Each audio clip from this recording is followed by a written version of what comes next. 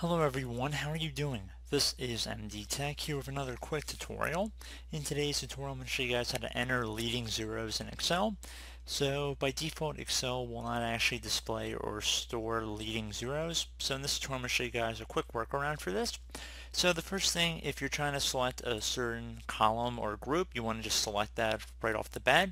So I'm going to select column A here because that's the column with all the numbers I want to add leading zeros in for.